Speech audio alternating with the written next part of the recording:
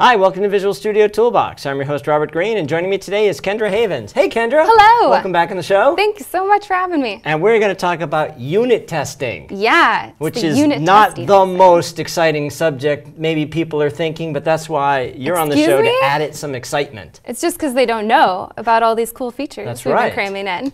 So this is why we're here to talk about it. Unit testing is, it's a tricky subject because it's like everybody knows you should do it, but what are the tools? How do you write unit tests, et cetera, et cetera? We're going to do a series on that later on in the summer, but in the meantime, yes. Okay. Excellent. I'm going to build your pixie back on to do a series on unit testing. Excellent. Yeah. That'll be really good. In the meantime, you're going to show us great tooling in Visual Studio. Yeah, so the purpose of unit testing is actually one of the first things I want to talk about, and I can talk about our Roslyn team example. Then I'll go over learning resources that people tend to miss a lot, and just in general, this whole episode will be about announcements that are really easy to miss during like conferences and all of our big releases and in blog posts and stuff. So I'm just going to be highlighting all of the ones that have to do with testing in more of a focused. Cool. Okay, you get what I'm saying. So learning resources, latest testing improvements, I'll demo all of those, and then more of our Visual Studio testing tools that maybe we haven't talked about in a while that I'd love to bring up again. Cool. Cool. So purpose of unit testing. I love using the Roslyn example. I work on the Roslyn team, which is the C# and Visual Basic compiler. So as many people know, we went open source and we architected the compiler in a way to be extendable. So we wanted other community contributions. And as a result of that, last year, 60% of .NET contributions were from open source. The only way our team could possibly keep up with that many PRs is through our tests. So we have 86,000 tests on Roslyn. And learning how changes were affected in a pull request, looking at your tests is a great way to do that. So it helps the reviewing experience a ton. So that's a really big example. That is our bread and butter on the Roslyn team, is actually having tests. Number of tests, is it? It is. But you know, we got millions of people who use it and it's kind thousands of scenarios. It's kind of an important feature of the product, C#. It's definitely VB. paid off. Yeah, and with our team having those. It's the only way we could have kept up with those changes. Right, so here are the learning resources that I think a lot of people might have missed. I get a lot of questions about like, hey, how do you test legacy code? And I'm like, we've actually done an episode on that on Microsoft Virtual Academy. So yeah, just go to Microsoft Virtual Academy and you can look up our sessions on testing legacy code and test-driven development. That's also a really nice one. A lot of people also miss that MS Test and VS Test are open source on GitHub. So you can look at docs and issues, and they're very informative, especially if you're running into a bug. A solution actually might be on the repo or at least the discussion to know what's happening with it. So that's kind of a pivot. Like you could either go to developer community and just file the bug, but if you're actually trying to like find the workaround or see if we're already engaged with the community on that, there could be issues in those repos too. So that's really helpful. And of course, if you're using .NET Test, the .NET CLI is also all open source on GitHub. So that's a third repository to look at. So very latest testing improvements, massive performance improvements. I've showed you a few of them before, but we'll go over to it and just focus on testing. A lot of that's due to real-time test discovery. It was the new source-based type of discovery that we checked in that no longer relies on assembly-based, so it doesn't require a build. Pretty cool. There's also been huge test framework improvements in NUnit, XUnit, and MS Test. Oh, qualifier for this episode. It's probably going to be a lot of .NET focused stuff because that's my life. So if you want to learn about C++ testing improvements, they actually wrote a blog post not too long ago with some of that, but that's what it is. So I do want to urge big push to update your test adapters because as you can see, execution, this is in our labs, test execution of over 10,000 generated tests by Visual Studio Update by framework. has gotten so much faster. So updating your test adapter is such an easy thing to forget to do because you're always focused on the framework version. You don't often think about the test adapter version, so please do that. It's awesome. Okay. And that's your test discovery time improvement as well. So just updating your test adapter there will also improve it a lot. Cool, so latest test experience improvements. We've got the hierarchy view in the Test Explorer. Being latest. Ooh, so the hierarchy view was added in 15.6, okay. that update. Yeah, and that's all I cover in this slide. Okay. So it sorts your tests alphabetically, and it organizes your tests by project namespace. So in other words, it's there now, it's not coming in the fabled 15.8. No, it's here. Excellent. It's here. It's been here for months, and people love it. Cool. If they know to update to get it, because I still get requests. Yeah, so we're still designing the hierarchy view, and we're open for discussion, but enough talk. Enough talk, Jeez, more that was demo. a lot of talk. Robert didn't want me to use a PowerPoint, but I was like, please, what if people forget what I said because I talk too fast? Anyway, ooh, let's increase the font size there. Okay, so now you can see the Test Explorer over here. That's what I want you to call your attention to. So I have a large test project. If I go ahead and unload that project, you can see the Test Explorer will update automatically. And if I reload it, it can discover 5,000 tests within just a few seconds. Ooh, boom, done. Cool. Pretty sweet. So I'll go ahead and use the hierarchy to go ahead and navigate. So this is my project namespace and my class. And I can show you how the source-based discovery works. I can go ahead and add that test, and then it will also automatically appear right in the Test Explorer. Pretty sweet. And if I change the name, build first? Don't have to build first. Oh man, that is awesome. Yeah, pretty great. So if I comment it out, it will also then just disappear. That is extremely cool, because in a large project like this, it can take some time to build. Yeah. And yeah, just having that context and not like, yeah, having to rebuild and then refind your tests and then run it. Right. Big time saver. Cool. So yeah, what I also wanted to call out was this summary line is also something we added. So this is sort of a global view of how many tests are in your project, and then it says 2 failed right up at the top of the Test Explorer as well. That was also a pretty popular customer ask. And the last thing I wanted to show you is updating your test adapters. That's really easy to do. Just type in NuGet and open your NuGet package manager for your solution, and go ahead and type in test. Click on your test adapter and move to the latest stable is my high recommendation if you want some sweet, sweet performance improvements. Okay. Okay, so next slide. So I also get asked a lot, how do we make writing tests easier? And I find a lot of people might have missed some of the awesome features that we've checked in. Completely automating it. By completely automating it, right. Yeah, that shouldn't be too hard. That could be pretty easy, especially if we've actually checked in that feature to Visual Studio. So we always want to kind of bring more attention to it, especially when people ask me for it. So right-clicking and generating unit test stubs for .NET Framework projects, that's in all versions of Visual Studio. Okay. Just really easy test method stub generation. The stub. Yeah. Not the test itself. Yeah, the test itself. How horribly difficult would that be? Well, that brings me to our next feature, Intellitest. So this is also only for .NET Framework projects, and Intellitest is only available in Enterprise, but that will actually generate and look at all of the logic in your method and generate a test for each logic branch. Okay. And I can show you that in just a minute. All right, cool. And the next thing I'm going to call out is code coverage, also an enterprise-only feature, and how it can integrate into the VSTS pipeline. Cool. Okay, so we'll escape PowerPoint again.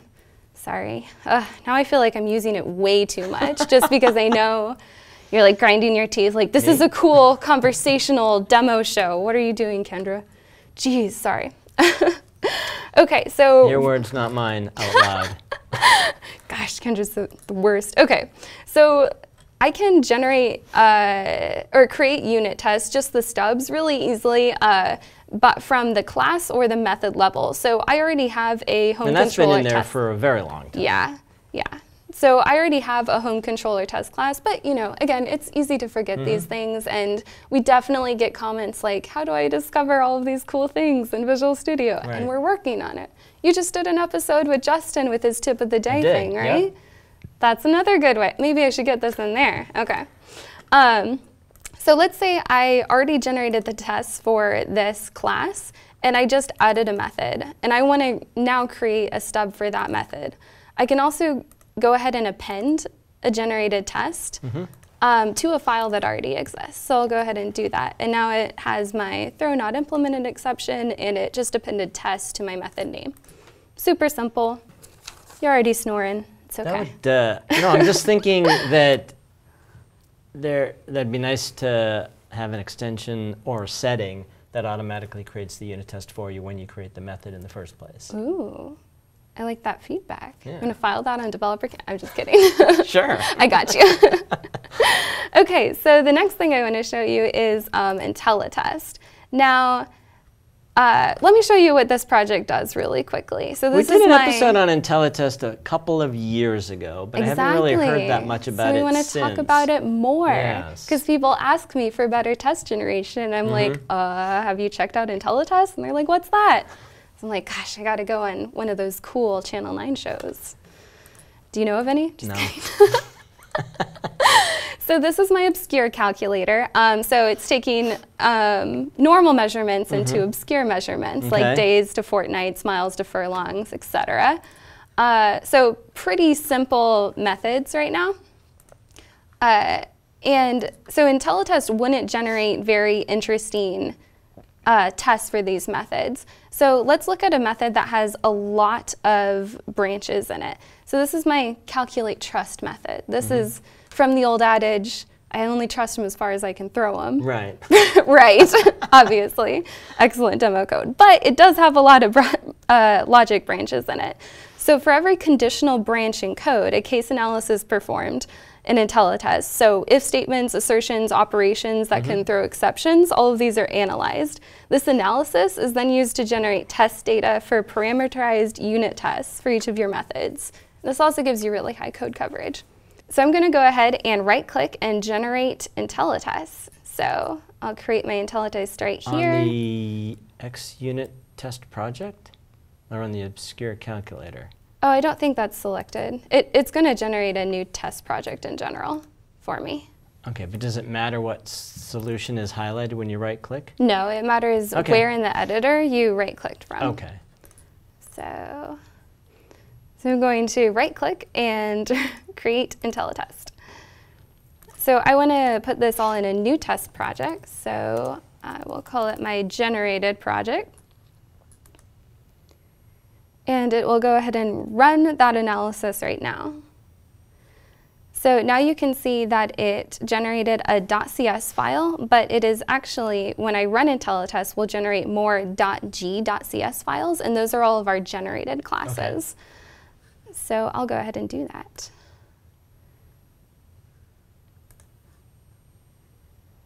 So that's going to run the tests that you created through Intellitest, not your entire suite of both Intellitest unit tests and other unit tests. Correct. Yeah, I can still use the Test Explorer to do that, but yeah, right now definitely just focusing in on the Intellitest. And you can actually see in the Test Explorer, I now have all of those tests that it just generated for me. And you can see they're kind of randomly generated names with exception numbering afterward. Right. So you can see in my solution Explorer that I now have that .g.cs file. And this is where all of those test cases live. So the test data for this is generated every time I run Intellitest, so I don't want to actually spend my time editing any of these files because they'll be overwritten when I rerun it. Created every time you run. Yeah.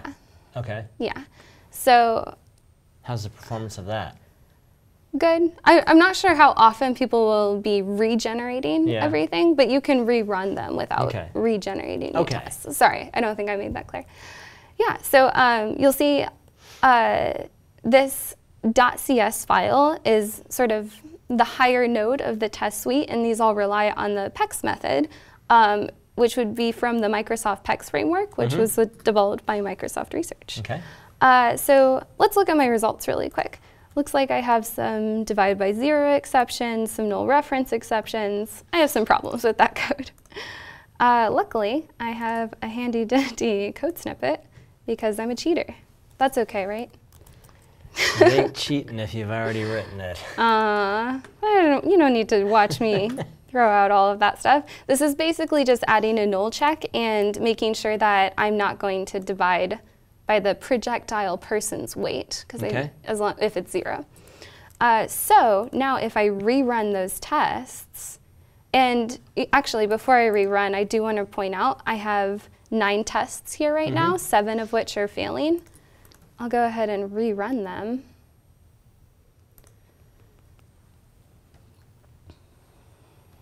So Intellitest is looking over my logic branches again, and since I don't have as many logic branches or cases that it shows would cause a divide by zero error or something like that, you can see all my tests are passing now, but I also only have 7 because I changed the conditions that were generating the test to begin with.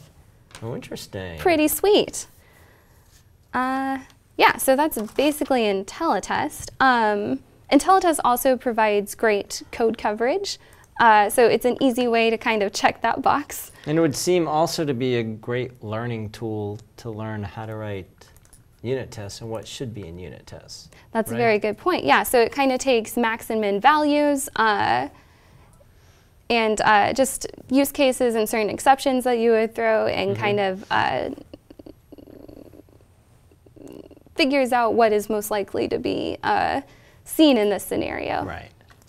So I'll go ahead and run code coverage in Visual Studio. That was just in test, analyze code coverage, all our selected tests.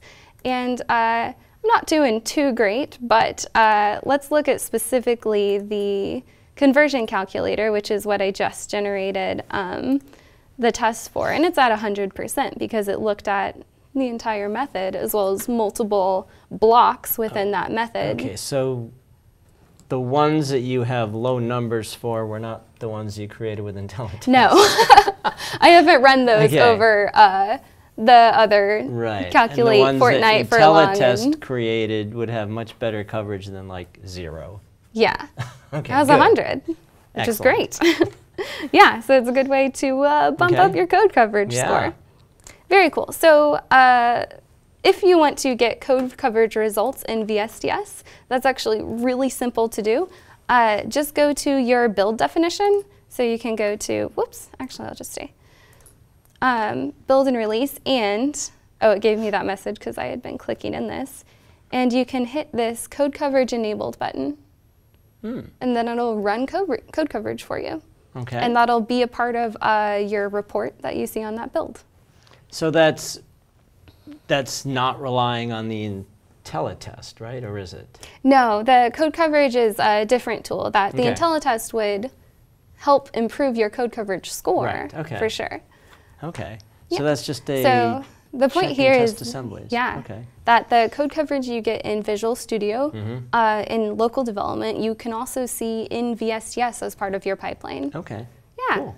Cool. Cool. So one thing I also want to call out in VSTS is this newly added option. It's running only the impacted tests. So what are impacted tests?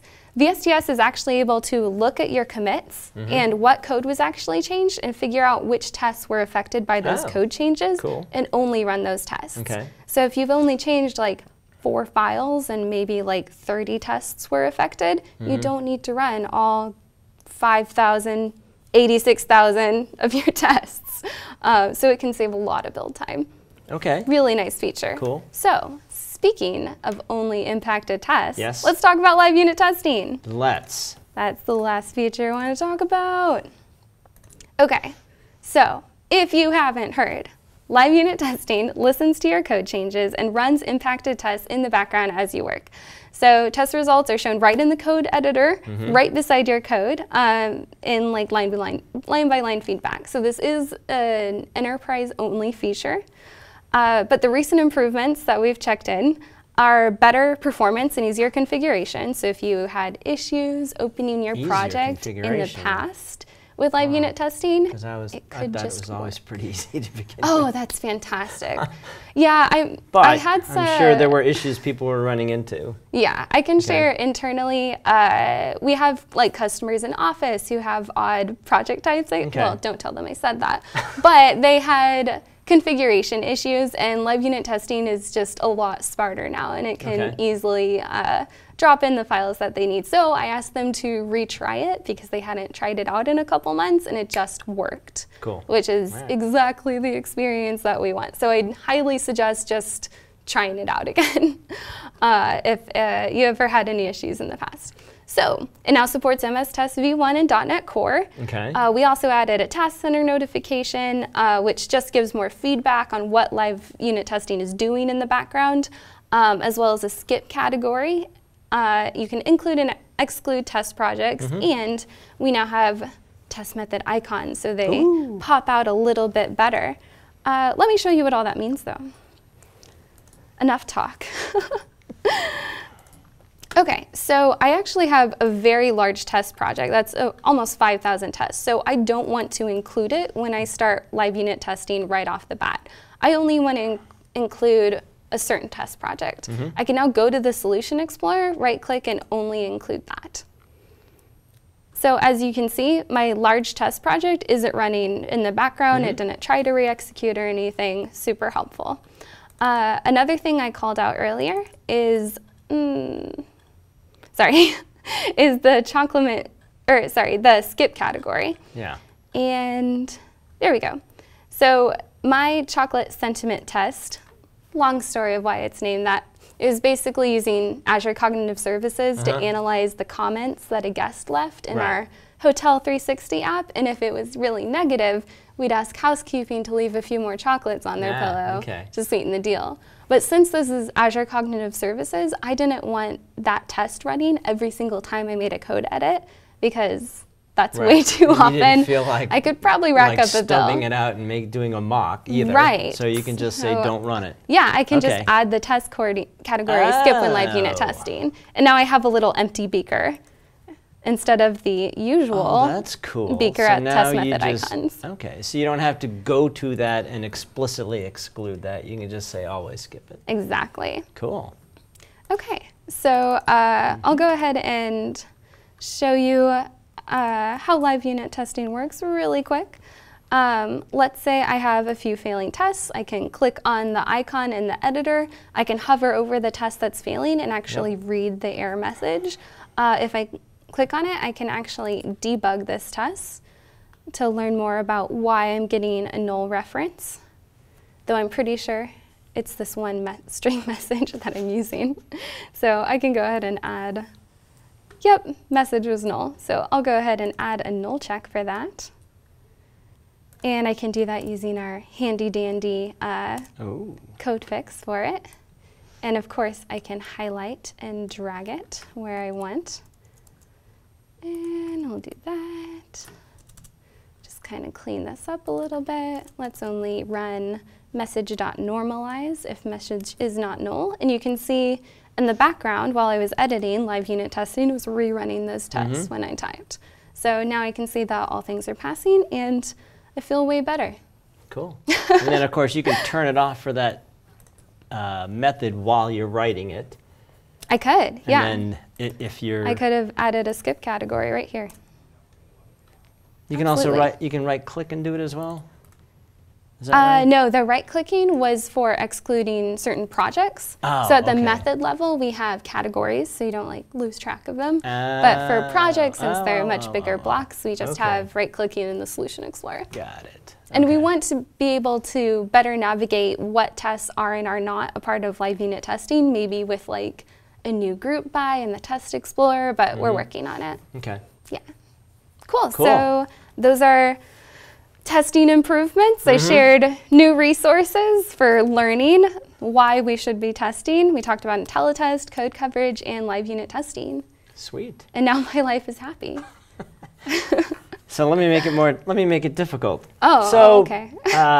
we had talked about IntelliCode. which is the AI inside Visual Studio. So one could imagine a world in the hopefully not too distant future where as you are writing code, Visual Studio is writing your complete set of unit tests for you. That is something I could definitely imagine. Okay. I think we'd still want, because I think the organization of tests within test projects is really important to people because they probably already have a way of, like, even when I was right-clicking and generating a test method stub, it asked me, what project do you want us to put that in and what class?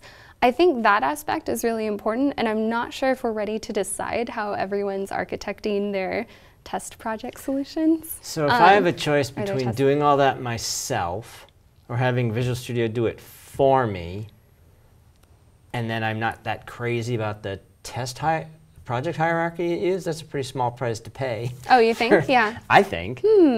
Gosh, trying to please everyone. That's the real gotcha. Yeah, we're definitely taking a look at how to make test generation a lot easier because that is always a top ask in the testing space. Right. So I'd love to incorporate more IntelliCode-like features and actually use machine learning, because IntelliCode is a lot different from Intellitest in that IntelliCode looked at 2,000 open source .NET repositories that were out in the world, and Intellitest is just sort of more of a logical analysis of what cases you might hit and what would be good test data to plug in. But if we took both of those and combined them, like I test, method, parentheses, string, message, right? Yeah. Right then and there, Visual Studio goes, oh, well, I wonder what happens if the message is null. Oh, I wonder what happens if, whatever. There's a couple things. I mean, IntelliTest is doing that, right? Yeah. In one big pass when I run it. I'm just thinking that it would be cool if you had that kind of going on at the same time. I agree. In a future version. Keep working on it. Stay tuned for Visual Studio 2019. Yeah. That's not a promise, though. No. All right. Did it sound like a promise? No, it didn't. I can't make promises. It didn't. I'm just a PM, guys. Cool. So cool stuff. Thanks. And again, all that stuff is shipping today. Are there additional enhancements that we might see in 15.8, 15.9? Oh, I didn't prepare any future-looking stuff. Yeah, we're always thinking about better Test Explorer design. So I'll stay vague about it. Okay. Cool. But yeah, there's a lot of asks that we've gotten, especially targeting multiple frameworks and how the Test Explorer handles them today is not ideal. Okay. So that's a popular ask. So getting a new group by that is by multi-TFM or something like that could be really helpful. All things we're thinking about it, no promises. Okay. And then what's the state of how this works with .NET Framework versus .NET Core, and what about potentially other languages you might be using? Yeah, a top ask is for making IntelliTest work for .NET Core, because I did mention it's only for .NET Framework right now. That's definitely something we're thinking about in the 2019 timeframe. Okay. All right. It's on our plate. Okay. Cool. Well, I'll keep you posted. All right. I'll have you back when there's something to show, for sure. Thanks for doing this. Thanks. Yeah, this was fun. Thanks for having me. Hope you enjoyed that, and we will see you next time on Visual Studio Toolbox.